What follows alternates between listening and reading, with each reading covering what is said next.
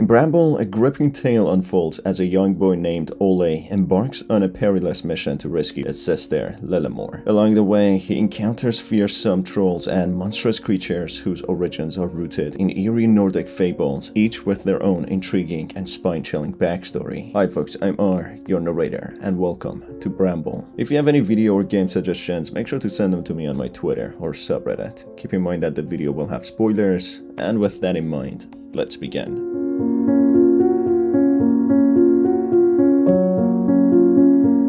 Right off the bat, I'm sorry if I mispronounce any of the names, as I'm pretty sure I'm gonna probably mess them up. The protagonist of the story, Ole, finds himself trapped in the realm of Bramble, a world deeply rooted in Nordic mythology where the blackberry, also known as Yarkon, represents growth, fertility, and the promise of new beginnings. Additionally, the plant was believed to have protective qualities and was incorporated into rituals as a means of safeguarding against negative forces and malevolent spirits. As Ole journeys through the land of Bramble, he encounters a diverse array of spirits, both benevolent and malevolent. Some of the amicable creatures he befriends include the Rampenesar, woodland creatures with endearing features who cultivate plants on their heads, and the kind-hearted Lemos, a gentle giant who is often misunderstood and mistreated by others in the forest, and also lots of friendly gnomes whom Ole befriends. The Nordic etymology of the name Ole means troll killer, further highlighting Ole's heroic qualities as he braves the dangers of Bramble to rescue his sister.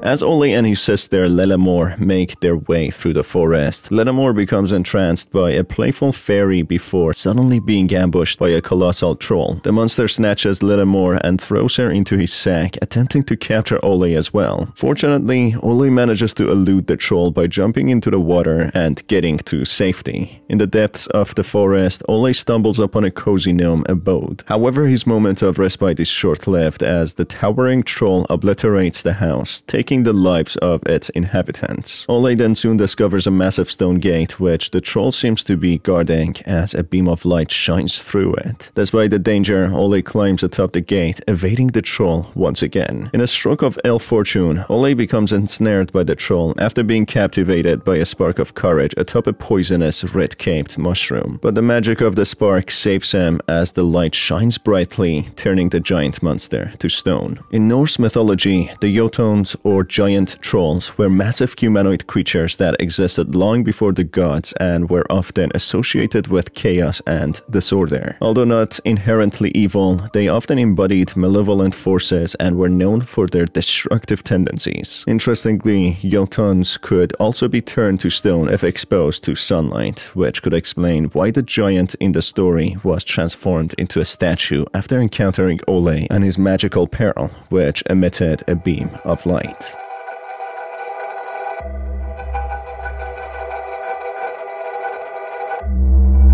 Another monster we face is the butcher. Ole comes across the butcher's lair, who is busy carving up a giant pig. The place is filled with blood and flesh of the animal, through which Ole must navigate to continue his quest. Ole jumps through a few cages that he has seen in the past. The butcher is a massive, monstrous creature who Ole must confront in order to escape and save his sister. In a stroke of misfortune, Ole is eventually caught by the butcher and thrown into a cage. The gluttonous monster is too preoccupied with cooking to notice Ole's daring escape plan, using his body to roll the cage down a hill and into the sewers. The cage crashes open, freeing Ole from his grim fate and allowing him to continue on his journey. In Nordic mythology, the cosmic bear Sahremnir was slaughtered and eaten every night by Aesir. The god's cook was responsible for preparing the boar in a large pot over an open fire. After the feast, Sahremnir was brought back to life to provide food for the following day. In the game, the butcher is seen preparing a large boar for cooking using a cauldron over an open fire. This suggests that the butcher might be Antramnir, the cook of the gods, who is known for preparing Sahremnir for the gods' nightly feast.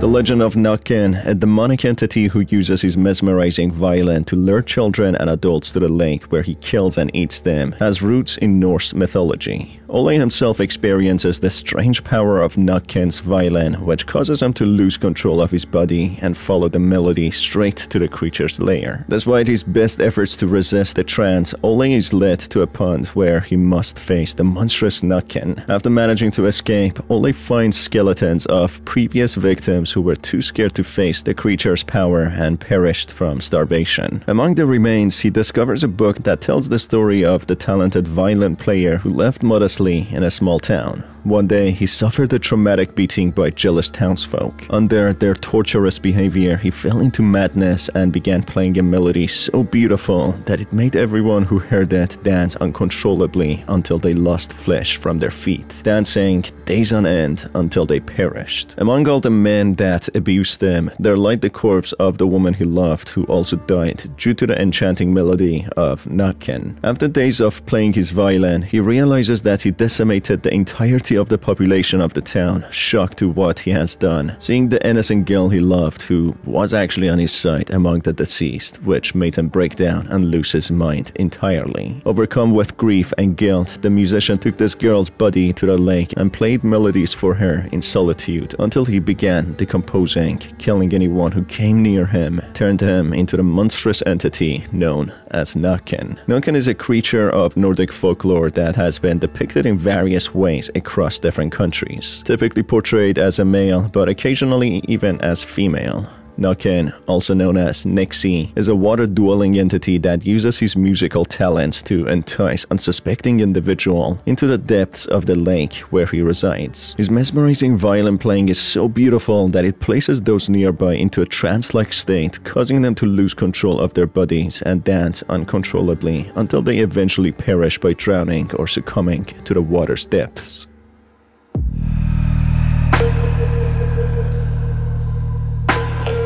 While wandering through the burnt woods, Ole hears a voice that he recognizes as his sister's. She beckons him to follow her, promising to lead him safely through the forest. But as he hurries to catch up with her, the voice gradually transforms into something ominous and malevolent. Suddenly, his sister vanishes, replaced by a female creature known as Skogsraut, whose heart is exposed and whose back is grotesquely split open. In a small village near the woods, a beautiful woman with long black hair appeared. She was unclothed and had a way of luring men into the forest, many of whom never returned, while those who did were forever changed. The villagers, fearing witchcraft, began to persecute old women with dark hair in the village in an attempt to find the mysterious woman. When this proved futile, they reported to burning large areas of the forest in the hopes of driving her out. The villagers grew increasingly desperate and even turned on their own mothers and daughters, burning down the forest and losing all their resources.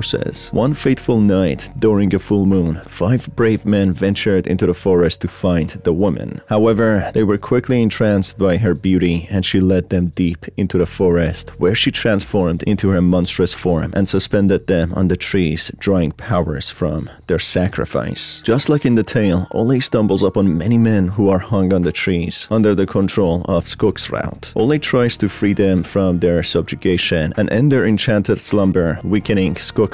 She then, angered by Ole, tries to deceive him by showing him an apparition of his sister and then making her disappear, making Ole's anger reach a boiling point. He uses his light-beaming spark of courage, which transforms into a sword and plunges it deep into Skogsraut's heart, ultimately killing her. However, as he kneels over her lifeless body, Ole is struck with a sudden wave of remorse for his actions. He weeps bitterly, overwhelmed by the weight of what he has done and filled with regret for his cruelty towards Skogsraut. The Skogsraut, also known as the Holder, derives her name from the Norwegian word for hidden. As a stunning female creature, she is the protector of the woodland and all the creatures that reside there. The Holder occasionally falls in love with a handsome human male and might lure him into her subterranean caves to spend the remainder of his life with her. Should he follow her, a life of wealth and prosperity awaits him, but he will never see his family again. Alternatively, Alternatively, the holder may choose to spend her life with her human husband. If he treats her with respect, she proves to be a diligent and caring wife. However, if her husband mistreats her, he will live to regret it. This cook's route in the game, however, has the ability to conjure images or illusion of what men most desire. That's why the men see an enchanting, beautiful woman who they follow blindly to the forest, and for Ole, who is looking desperately for his sister, of course the one he sees and desires the most is a healthy and safe Lillemore.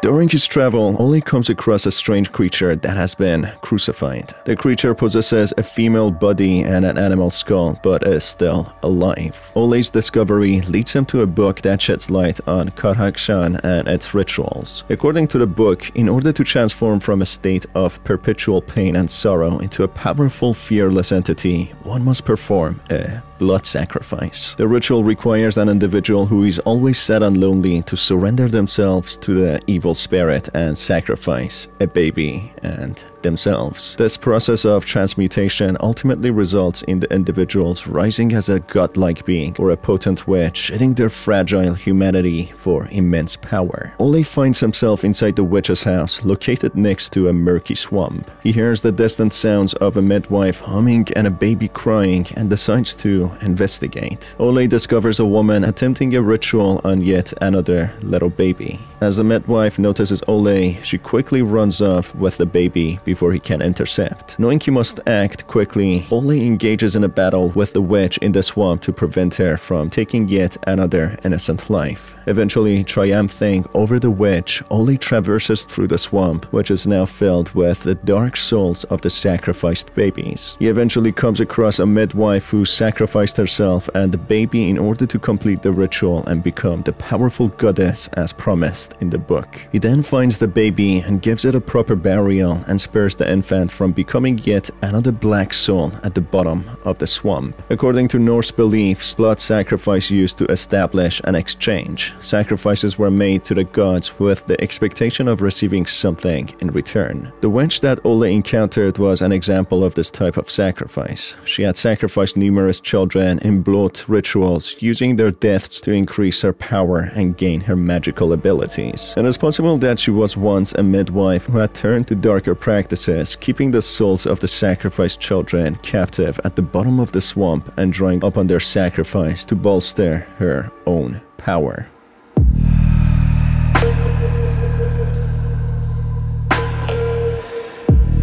As Ole rows his boat across the lake, he is suddenly startled by the appearance of an eerie old woman with an ashen face, dressed entirely in black and carrying a rake. The woman approaches him from behind and places her hand on his head, unleashing a torrent of cruel mind games that leave Ole reeling. Rats begin to pour out of the woman's mouth as she brandishes her rake menacingly, with intent on sweeping Ole into her sinister game. In Norwegian folklore and old folk tales, the Black Death is often personified as an ashen-faced old woman named Pesta. The Black Death was a devastating pandemic that swept through Europe in the 14th century, including Norway in the year 1349. In a matter of months, up to 60% of the Norwegian population succumbed to the disease, leaving a trail of death and destruction in its wake. Pesta's appearance in Norwegian folklore serves as a haunting reminder of this dark period in history and the toll it took on humanity.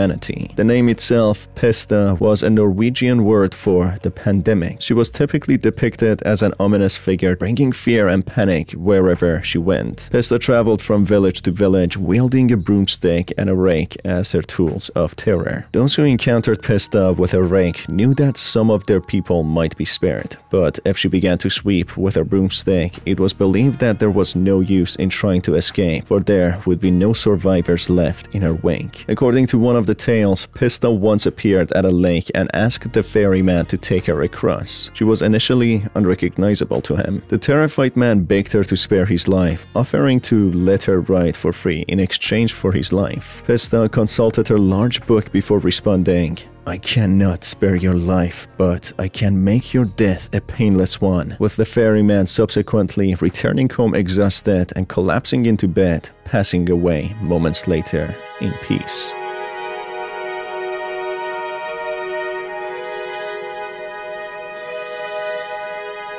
Ole finally finds his way to the final giant, the Mountain King, King Niels, whom he must defeat to save his sister from becoming the giant's next meal. He discovers Lillemore trapped in a sack and tries to free her, but the troll arrives and interrupts his plans. He grabs the sack and proceeds feeding Lillemore to the giant Mountain King, while Ole stares in desperation, not knowing what to do. Unsatisfied with his meal, King Niels then stabs and devours the troll before turning his attention to Ole. After a grueling battle, Ole weakens the source of the giant's curse, as the bashing weakened Bramble, allowing the giant to destroy it. In a moment of clarity, King Niels sees Ole and is reminded of his own son. In a daring move to save his sister, Ole then climbs up Giant's sword and beard and throws the pearl into the giant's mouth. Using the magic pearl, Lillemore cuts her way out of the giant's stomach. However, as the giant falls to the floor, Ole appears to have fallen to his death in the process as well. As Lillemore finds her brother's lifeless body on the floor, petrified by what she has witnessed, she uses the spark of courage to bring him back to life, saving him once more. King Niels' story begins in a peaceful kingdom where he, with his queen Magdalena, expected a longed-for son named Ulrich. Magdalena, however, quickly succumbs to her death due to complications during childbirth. King Niels becomes overwhelmed by extreme sadness, but his son Ulrich was the only glimmer of happiness keeping him alive. One day, Ulrich falls very ill, and as the doctors weren't able to help him, they told King Niels about the mythical flower that witches were rumored to use to heal any illness. King Niels then proceeds to search the whole kingdom for the flower and slaying the witches on his way, trying to find the mythical flower which could help him heal his son. Eventually he finds the witch and begs her to give him the flower. However, she warns him to use one petal only, as the entire flower can lead to death and raise the Bramble, which would consume his mind and lead to the destruction of the entire kingdom. He returns to his kingdom and uses one petal only as instructed by the witch and manages to heal his son Ulrich. The next day, however, he finds his son stabbed to death, which enrages him, and overwhelmed with sorrow knowing that all his efforts were in vain, he then uses the entire flower to bring death upon the entire kingdom, which causes him to grow into a colossal size. The witch sees death and destruction caused by King Niels as the aftermath of her giving him the flower.